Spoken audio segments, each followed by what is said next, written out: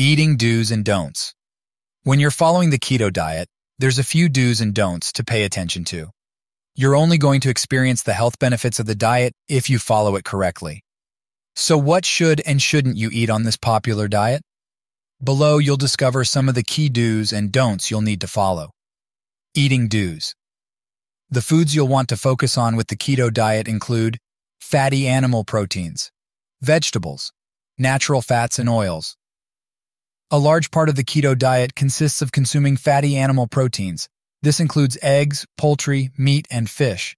Unlike a lot of other diets, when you're eating poultry on this diet, you'll keep its skin on to ensure you're consuming the essential fats contained underneath it.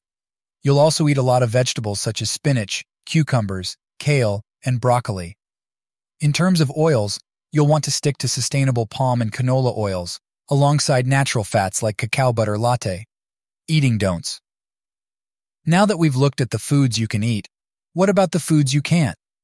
The main things you'll need to avoid on the keto diet include sugar, alcohol.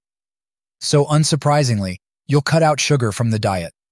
This is a common thing a lot of diets restrict.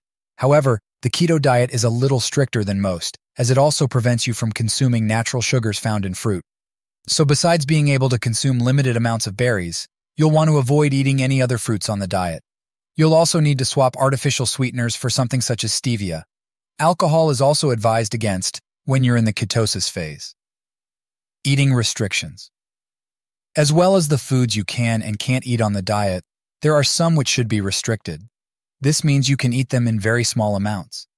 The foods included here are starchy root vegetables, carbohydrates. While you can eat most vegetables on the keto diet, you'll want to limit the number of starchy veggies you consume. These include potatoes and root vegetables such as carrots and parsnips. Carbohydrates are also obviously restricted. You'll want to consume no more than 50 g per day, ideally sticking to 20 g per day for best results. A few ground rules to follow. To make following the keto diet easier, there are a few ground rules you can adopt. For example, you won't be getting much in the way of electrolytes, so you'll want to replace the ones you lose with sea salt. Rather than turning to electrolyte drinks, drink chicken broth instead. You'll also want to avoid consuming low-fat or low-sugar products.